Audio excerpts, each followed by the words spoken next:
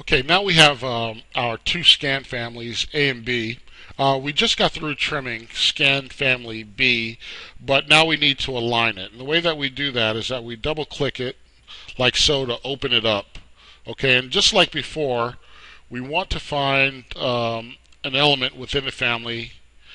We open it up first. Now let's go back and go to our align mode, get into our align mode. And we want to pull out one of the family members so that we get our two aligned sides. Now, in this one, I'm going to take a different approach. In the other one, I showed you how you could use the alignment dots that you've drawn to align your model. In this one, I'm going to try to do it just using model features on my model. Okay, and so I look at my model, and I have one in this area right here that I can put an alignment dot to there. I'm going to do a similar thing over here. I got that right there. So those are two matching features. Okay. I'm going to look over here in the chin area. I have sort of like the chin right here. I'm going to align it with the chin right over here. Those are two areas, and I need to find one more. Let's see what we have. Oh, we can use the Adam's apple. There are that little hump right there, and I'm going to align it with this one right there. And now that I have those three areas, I can attach those scans together, and we're going to refine the alignment.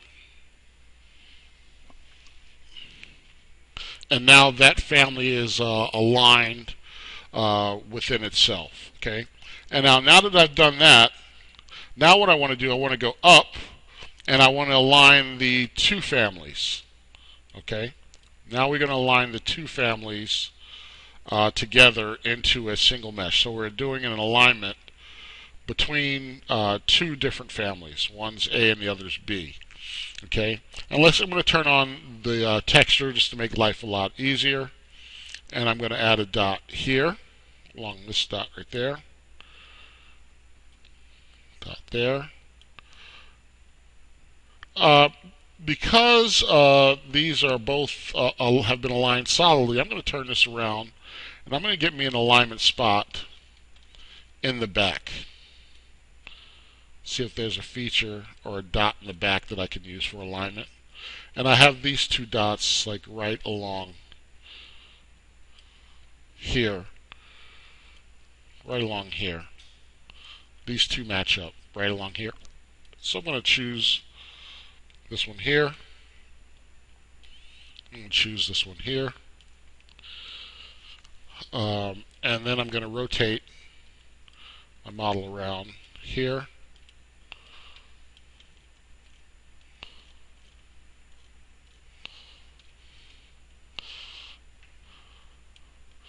And here.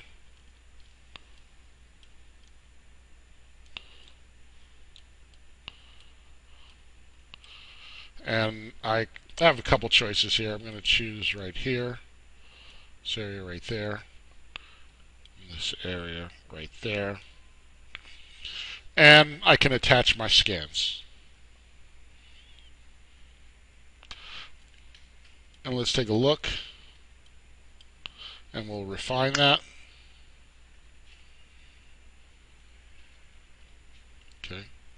And once you do this, it will join those two families together.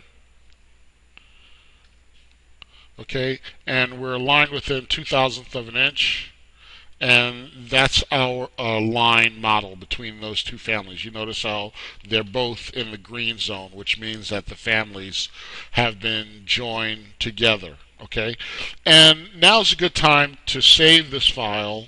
Would be a good time to save this file inside of Scan Studio, because that pretty much completes the workflow from within Scan Studio.